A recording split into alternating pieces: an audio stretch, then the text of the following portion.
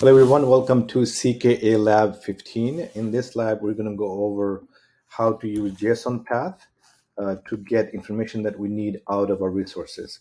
So let's look at the requirements. First of all, prerequisite, we need to have access to a cluster, which we do.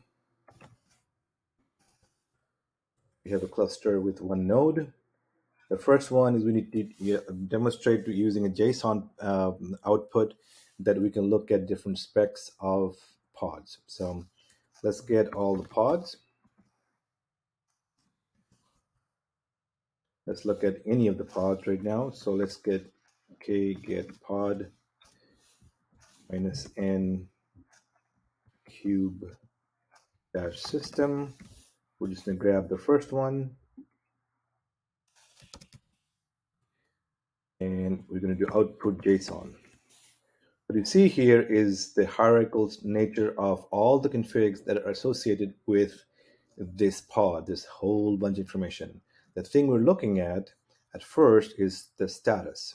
If we see here, status is the top level spec, if you will, top level attribute of a pod.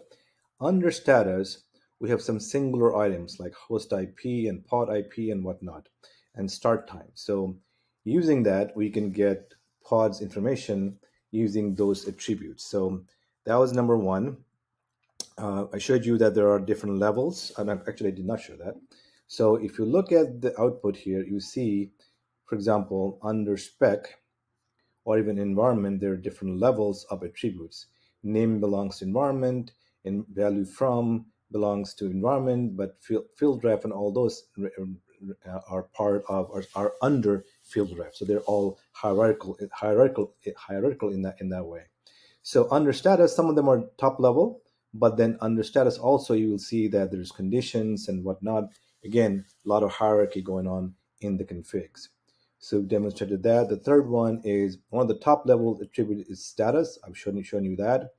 Next step is for JSON to get using JSONPath get all the IPs of all the pods. Now, one thing to kind of memorize for the test is that for JSONPath to get all the items, you use .items and then square bracket star. That's how you grab all the items at any level.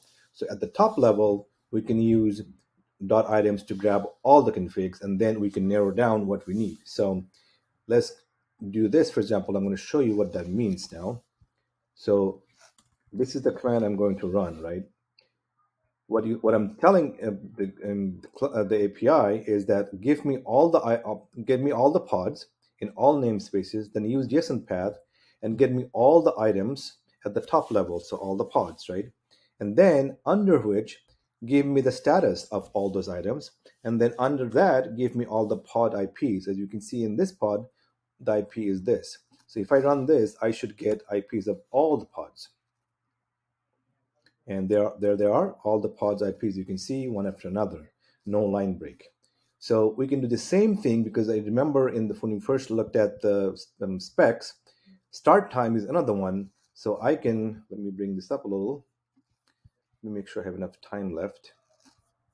I have a 5-minute time left, time on window. So I have 1 minute left. So if I do the same thing, except this time, I'm going to use start time.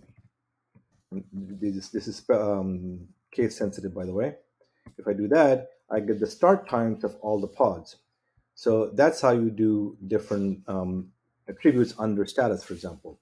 Now, what I want to show you real quickly is that you can actually iterate over different levels of attributes. So first we do spec, and you get all the pods specs under that, right? If I do the same thing now under spec, there are containers. I get only the containers from all the pods. So I hope this. So there's basically the idea is you use the attributes to your advantage when you do JSONPath.